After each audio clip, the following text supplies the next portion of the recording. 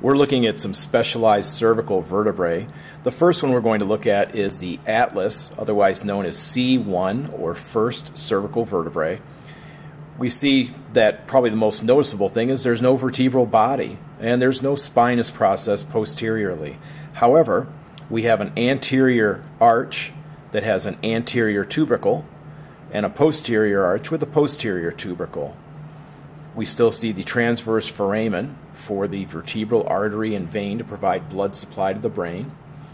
But we don't have the normal articulating pillars sticking up and down with facet joints. Instead, on either side to the lateral side, we have these large bits of bone, and we call those the lateral masses. And this is where the condyles of the occiput on the skull are going to ride. And then underneath, they're going to ride on C2, or the second cervical vertebrae. So let's take a look at the difference between C2 and the normal vertebrae. Here's our C2, and what we notice about it is it's got this little projection of bone. That's called the dens or odontoid process. And what that dens or odontoid process is made for is the atlas to actually ride right on top of that.